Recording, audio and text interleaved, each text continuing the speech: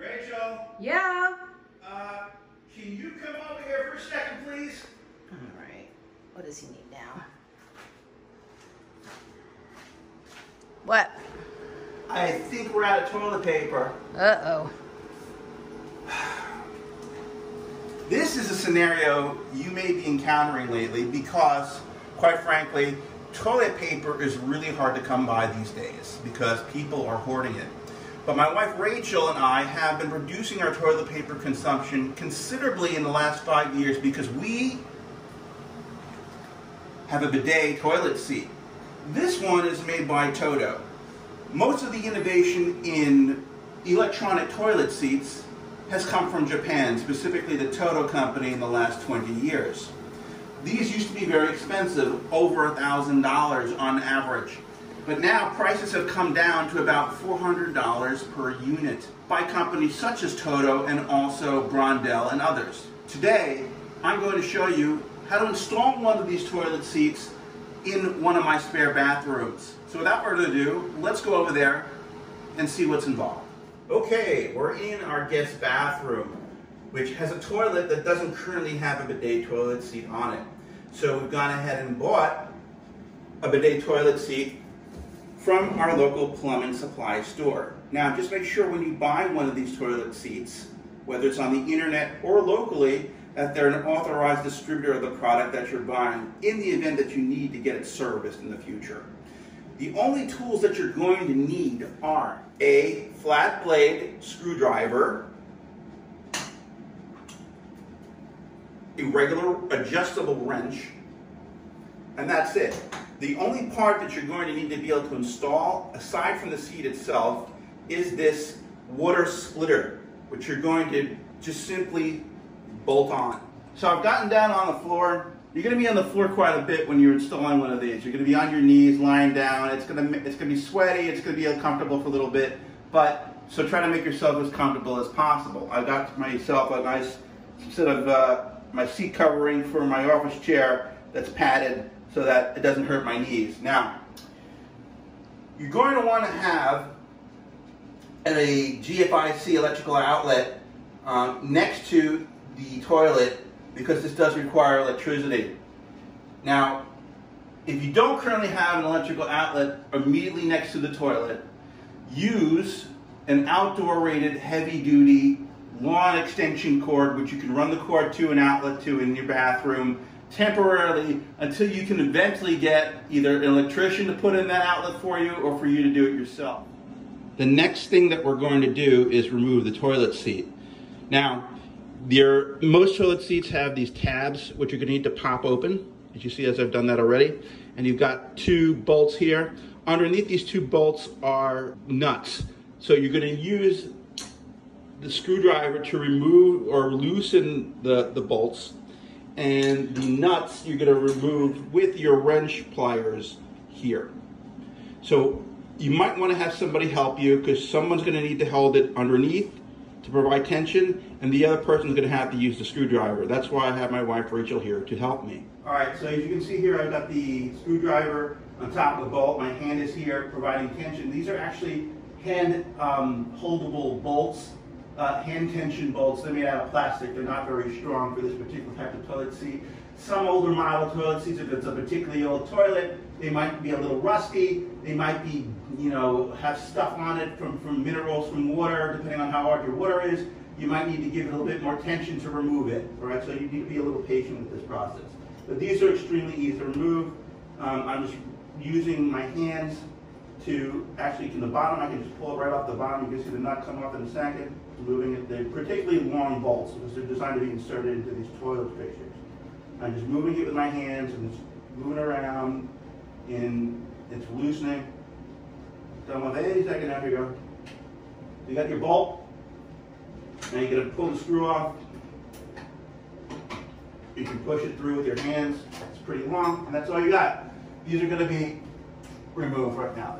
So I'm going to do one more of these. And then we're going to lift the toilet seat off of the toilet.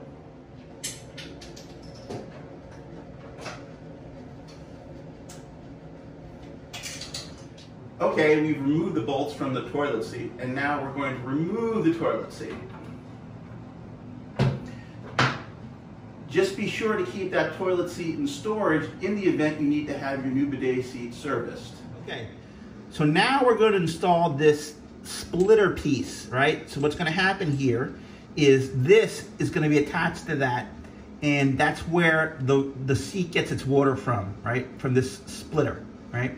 But the first thing that we're going to have to do is to cut off the water, because what's going to happen is when we remove that thing underneath here that you see over here, there's going to be a little bit of water that's going to come out. So we've got a towel here to catch the water that may be left in the toilet, okay?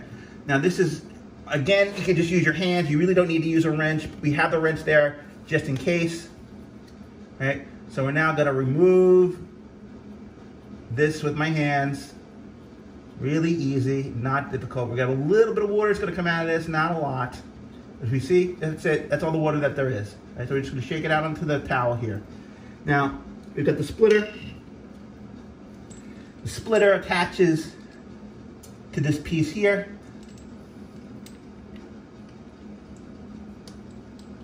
With my hands.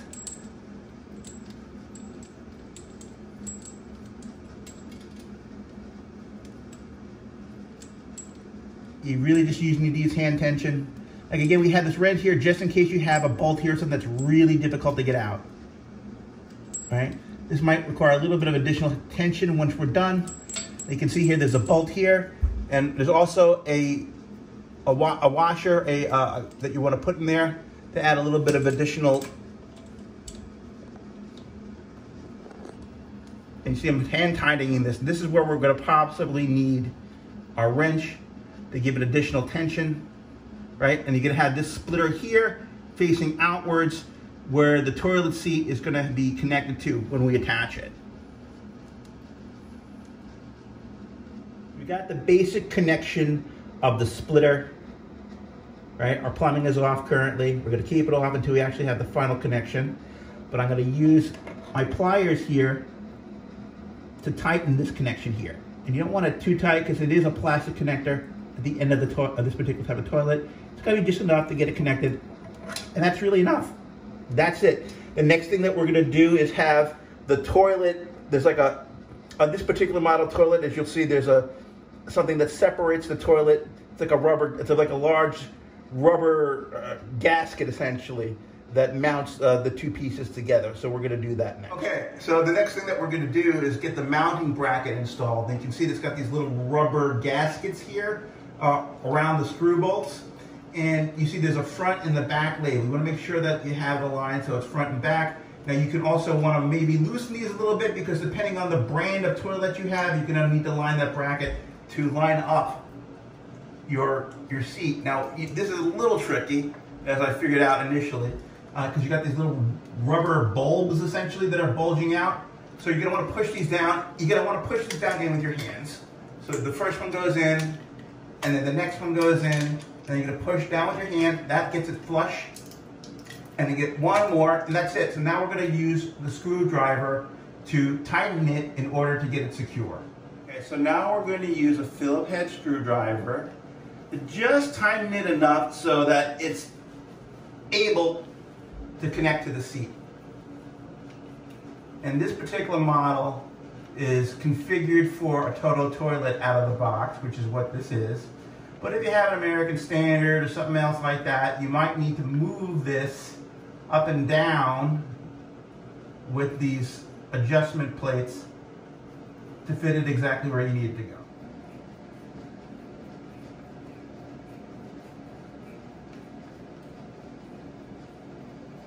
Okay, now we're going to put the actual toilet seat on, right?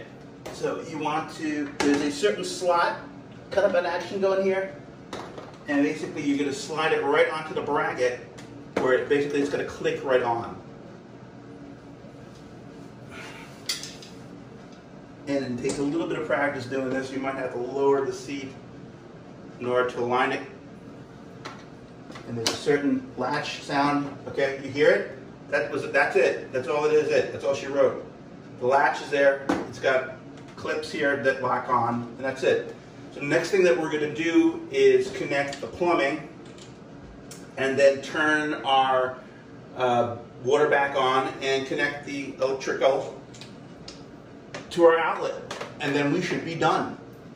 Okay, moment of truth. We're now going to connect the water supply to the bidet seat, to the splitter.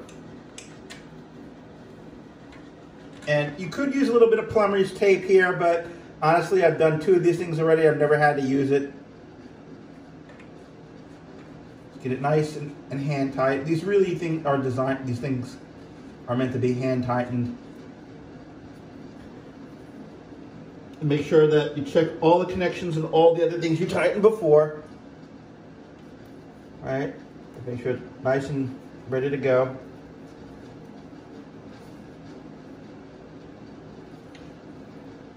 And we're going to then turn on the water supply just to see if the connection's good, if there's any leakage, in which case you might have to retighten a little bit. I'm expecting actually a tiny bit of water, not too much. See that there's actually, the valve popped out there, which means that there's water pressure. And that's it. So now what we're going to do is when we stop doing this, we're just going to connect the power supply and we should be done. Okay, so we got our electrical cord, we've got our GFIC socket here. We're going to plug our cord in. The system is going to boot up because it is have a microprocessor based in it. It usually goes through a clean cycle before you do anything. We don't actually have the remote hooked up, but there's a manual control here where you can turn it on. But now she's all ready to go.